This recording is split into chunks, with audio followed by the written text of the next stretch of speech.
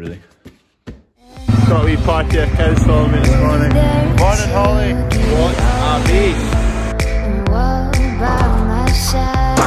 Big breakdown. It's the drill working there.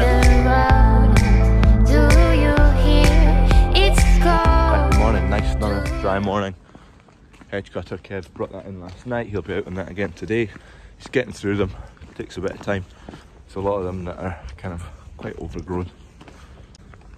I've got some coos to feed in here. They need fresh straw, need some bedding and ammonia straw to eat.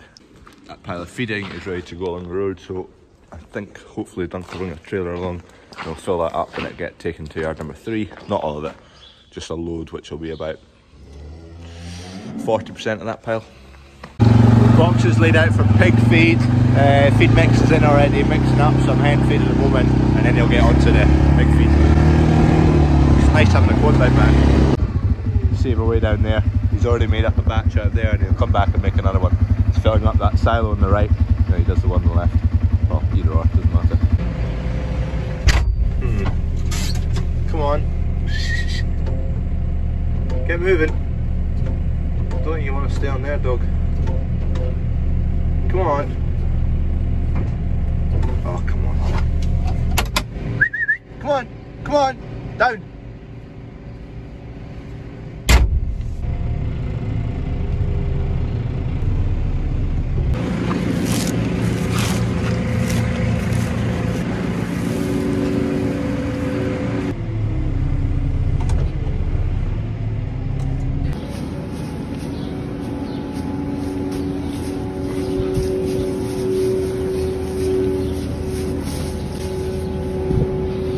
Then the cows just ruffle it all up and lie on it and eat it.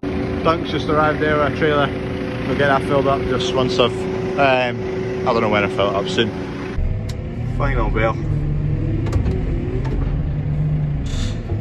That's embedded. Keep them happy and dry for a couple of days. Dunk's just putting the grubber on because he's going to go and start grubbing the carrot ground. You can see the lights up there, that's where the carrots are. I'm needing 2 bales of ammonia straw, which were cut the other day. Helps them breathe a bit. They're less pungent, you don't get knocked out when you open the bale.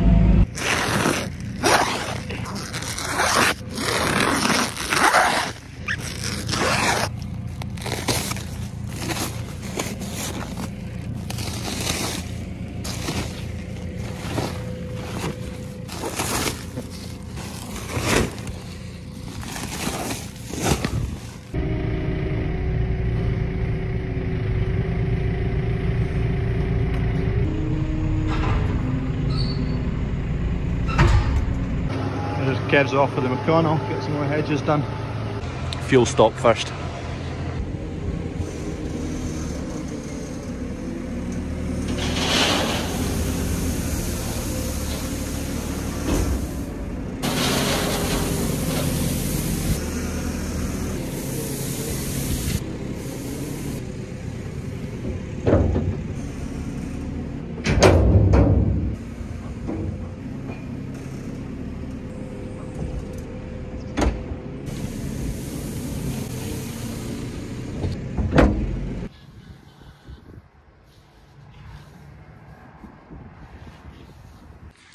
Yeah, I think it's full anyway. Don't go around corners too fast. That's what I'm needing. Right, I'm just reversing this under this lean-to for now because I've got another job I need to do that I forgot I needed to do before I take this feed along the road. So what I'm needing to do is go up to the carrot field because when they wash the carrots along the road, all the soil that comes off the carrots they bring back along and it's just dumped in a pile in the field.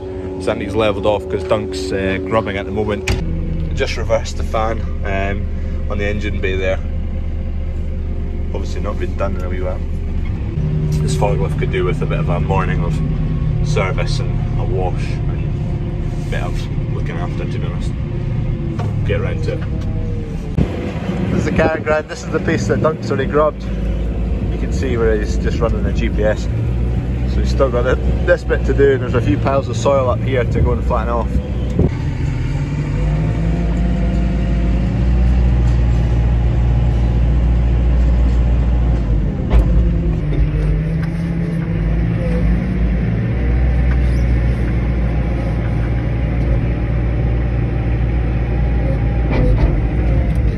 Doesn't need much, just no bulbs, just batter it out and then Dunkel finish it off with a grubber.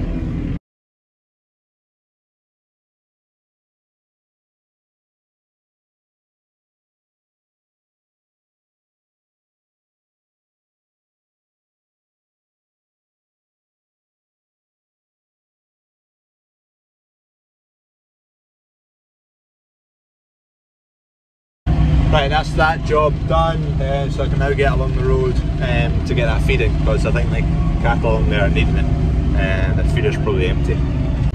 Pig feed's been done, they'll need to go along the road now. Just bringing the pig feed inside because we're not desperately needing it, so it might not necessarily go along the road today.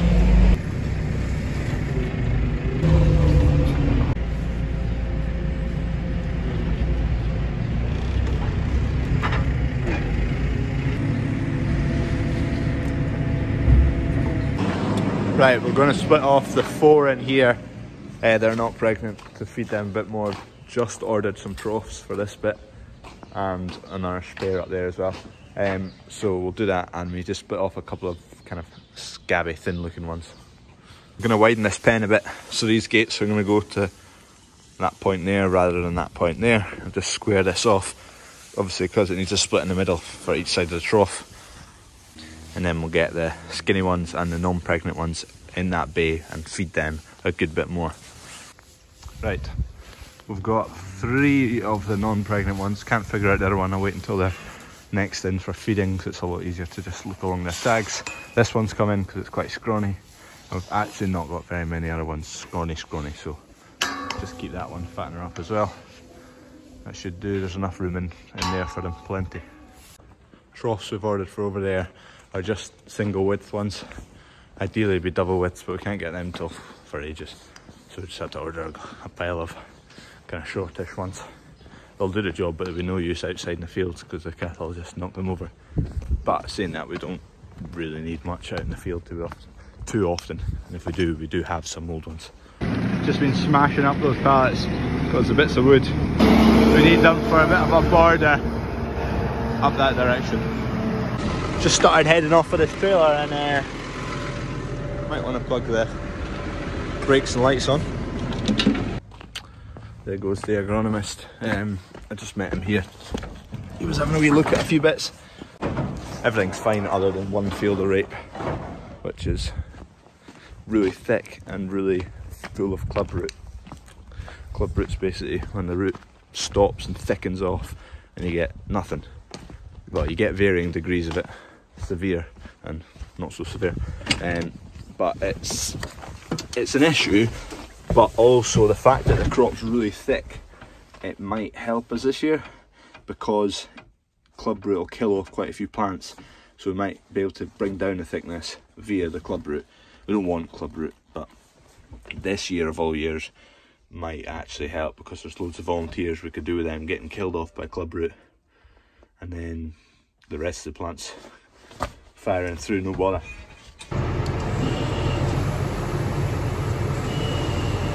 I'll do it, whack it in there. I think the feeder needs filled up, so I'll go and check that.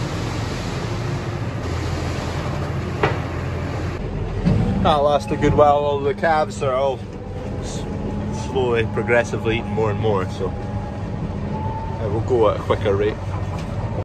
Just in time. Feeder's still holding up.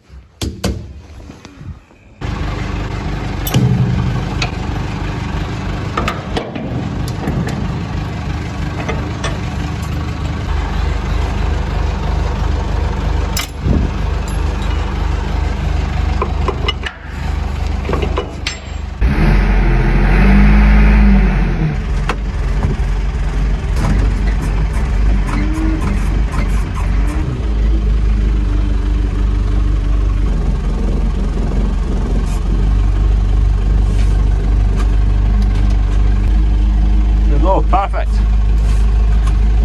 Right, done here. Get this door shut, locked up, and might go home and set up the camera actually. I have time to do that. Before I head back home, I'm actually going to go and swap this grain trailer for a flatbed up here because the pig feed will eventually need to come on the road, and passing this yard anyway, so I'll just swap the trailers, take the flatbed home, so we've got something to take the pig feed home with. Pig feed back to yard number 2 with. That mirror is why it is, because it's coming around a corner that I've already smashed a van's wing mirror off once before. Had the discs on and just clipped it. Did that last year. So there was another car coming round it, tucked in right next to the hedge. Folds the wing mirror in. At least didn't wipe anyone else's wing mirror out. Flatbed secured. We're off, back to yard number 1. So I'm going to do a wee bit of a install video on the new farm stream camera that I've just been delivered. So it arrives like this. I've already unboxed everything, so I'm not needing this just now, although I'll show you. It's a farm stream all weather 4G/Wi-Fi. I'm going for the 4G option. 30 times zoom, 80 meters night vision, which is the bit I'm most focused on because I'm using it as a Calving camera, but can be used as security, calving, anything you want really. So this is the actual camera unit itself. So you can see the main camera there. This is where you attach the antennas. There's a bracket here, which is a mounting system. So this obviously goes over that cable and onto there, and there's some grub screws that line up with that notch to hold it in place. Position that onto something, so the side of a building, an I-beam, whatever you fancy. So first things first, you get this wee card with it. Thank you for your purchase. Scan this, runs you through a set of instructions to install the whole thing. Well, I've not installed it yet, but the instructions make it look very simple. So I'm just going to run through that just now. First things first, check all the pieces are here, which they are. I've gone through them all.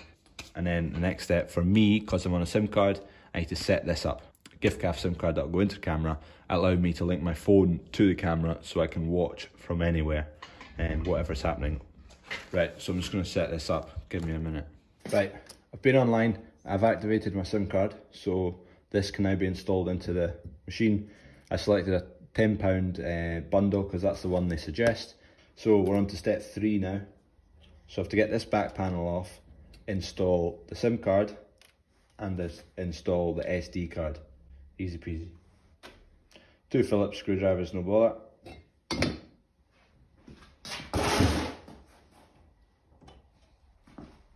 Wee Phillips screwdriver, get the back of the case open. 1, 2, 3, 4, and then this panel comes off. There we go. So I've got my SIM card. I've taken the 2 outer shells off to get it right down to that size is what I'm after. So that just slots in the back there, the SIM card. And you hear it click. And the SD card, which I've got unpacked here, it goes in the top like that, and you'll hear it click as well. That's it. So that's those 2 installed. I can put the case back on the top. Got in contact with FarmStream to find out what data is used. So the normal plans on the GiftGaff £10 goodie bag is 6 gigabytes of data, and that does roughly an hour of streaming a day. So it uses data when you're using the app and taking footage from the camera to your phone. So that will cover roughly an hour a day. So that seems to generally be enough. If you want to do more, you can increase your data. So next step is we're taking, there's 3 screws, where are they? These are the 3 I'm after. So these screws effectively are like grub screws in the bracket here, 1, 2, and 3, and they're going to line up with this groove so that the bracket, once it's on position, will stay there. These cables get fed through here, if I can get them through. Oh, you're joking. I've gone the wrong way around. That's probably why it's tricky. Okay, let's pretend that never happened. Right, these cables go slot through here, and then that'll get my bracket on there. So just pop them in, 1, 2, 3, 4. Wiggle them out the other end, that's it. Much easier when you do it properly, isn't it? In the bracket, there's a wee sticker there, see that arrow? You're going to line the bracket up with that, because it's your 0 degrees Anyway, step 5, we're just putting the antennas on. Pretty simple. They just go on these 3 brackets here. They're all identical. The picture shows them all pointing like that, so I'm just going to do the same as the picture. Okay, step 6 is linking up these wires with the plug. This one is if you're running off of a 12 volt, so a battery supply, you'd plug into this. Here is your 13 amp plug, or your adapter plug, which is the one I'm using. So I'll plug this into here. This is a reset button, presumably if they have to reset the camera at any time.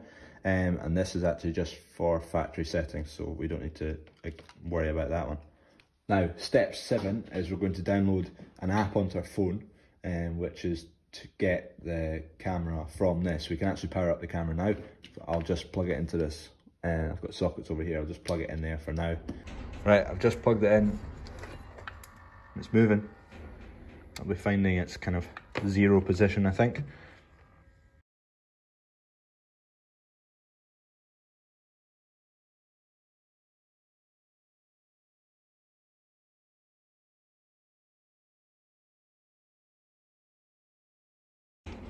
That's it done. Other than actually mounting it where I want it and making sure there's power where I need it, it's good to go. So what I'm going to do personally is mount this to a bit of wood, and then I'll clamp this in a position in the shed to trial it. I'll trial a few positions, see what I like best, and then after that I might go to just actually permanently mounting it, because it's on steel I-beams, don't need to bore loads of holes each time. Mount it on here, clamp it on, and then test it. I'm going to put it up right now because it's night time, it's dark. I want to test the night vision on it. One of these actually is for an alarm. If you want to plug your alarm into it, which is this wee thing, you can do. Cracking. I've just been on the app looking through all the kind of things you can do with it, and you can basically motion detect. So if you've got a shed, let's say you've got a shed that nothing moves in through the night, machinery shed, no one's meant to be in it, you can set it up for movement detection, and it'll send you an alert on your phone if there's movement within the shed. So far so good. If there is things, I will say about them, but so far everything seems pretty good. See what the actual footage is like, that's the main thing from it, see if it's going to be suitable for us. But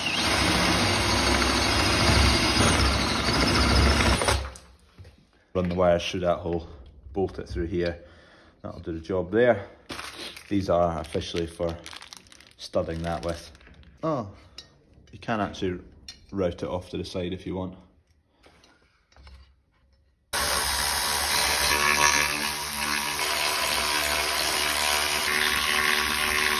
Right, I'm just running an extension cable for now. Just put it up there for now so I can see what the image is like, see how much I've got to play with when it's actually dark, and then figure out where I want to actually put it within the shed. But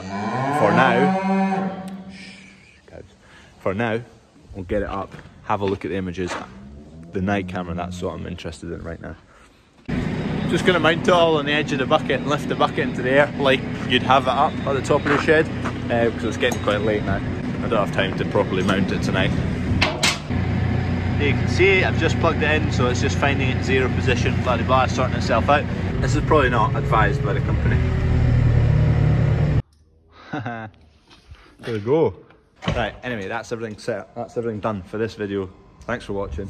I will put the link for FarmStream in the description, so if you're interested in the cameras, just want to look at the website, go and have a scroll.